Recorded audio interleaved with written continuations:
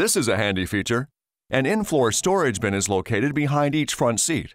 Each 1.6-gallon or 5.9-liter bin can hold up to 12 12-ounce or 0.35-liter cans, plus ice or other items.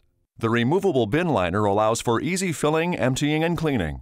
To access the bin, pull the door latch release loop upward to release the latch and then forward to open the bin door. Here's a quick note though. Position the front seat to at least a mid-track position to provide easier access to the storage bin. Please refer to the instruction manuals on the Owner's Information DVD or Dodge.com/owners for complete details and other important safety information.